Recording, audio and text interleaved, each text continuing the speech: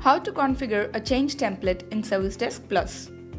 Change template lets you custom create templates for the most common and frequently requested changes, thereby increasing the productivity of your helpdesk team. The change template helps the technician to initiate a change request quickly, as you can create different templates based on the scenarios in your organization. Let's see how to customize the template.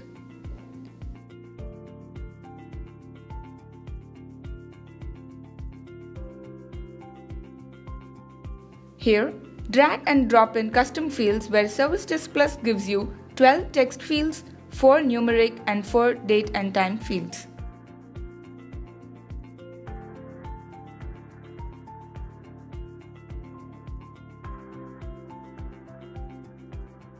Place these fields anywhere on the canvas, and you can also have the option to mandate them.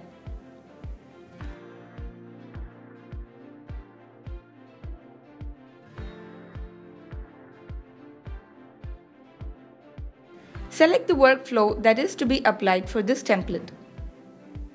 Let's save the template and proceed to the next wizard, the Change Roles.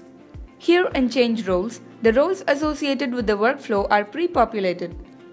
On top of this, select the role you wish to apply and drag it inside the canvas.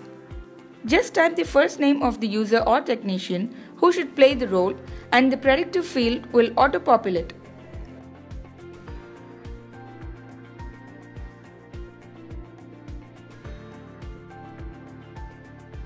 You can also add new roles from here.